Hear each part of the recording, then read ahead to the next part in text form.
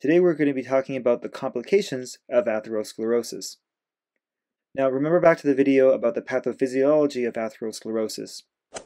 Atherosclerosis involves the development of an atheroma, which is a lipid-filled inflammatory plaque in the artery wall. If the plaque's fibrous cap remains stable and doesn't rupture, expansion of the plaque over time can intrude into the lumen of the blood vessel, which severely occludes blood flow through the artery. Now, of course, the effects of severely reduced blood flow depends on the location in the body, but in general, occlusion of blood flow results in reduced oxygen delivery to that body tissue, especially when that tissue is exerting itself.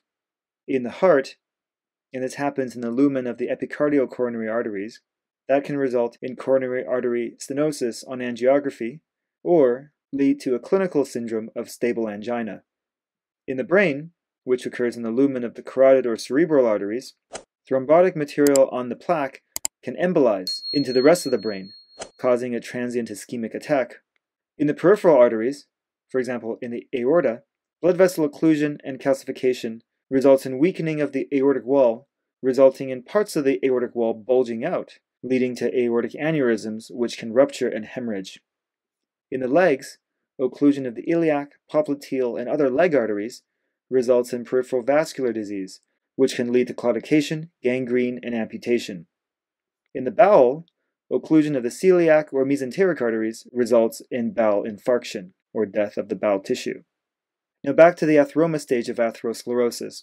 If the fibrous cap overlying the atheromatous plaque was to rupture, the rough surfaces of the fibrous cap and the contents of the lipid core are then exposed to the lumen of the artery, with local activation of the coagulation pathway.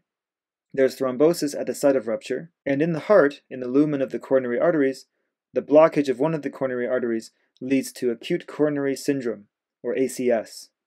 If there is no myocyte death, that results in a clinical syndrome called unstable angina, and if myocytes have died because of this shortage of oxygen, that results in a myocardial infarction.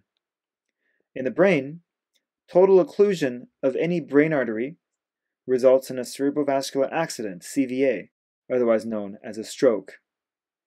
And that's it for the complications of atherosclerosis. If you enjoyed this video or learned something new from it, please like this video, share it with other people, and subscribe to my channel.